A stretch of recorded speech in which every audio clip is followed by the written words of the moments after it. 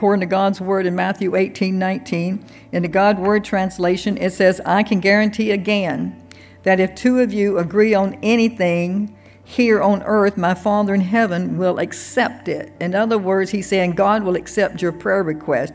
The reason Jesus said, I guarantee again, is because he was referring to another verse that he was guaranteeing. He said in verse 18, he said, I can guarantee this truth, that whatever you imprison, God will imprison, and whatever you set free, God will set free. In other words, in the King James translation, it reads this way.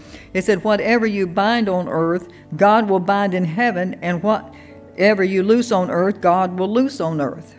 We need to be binding some things.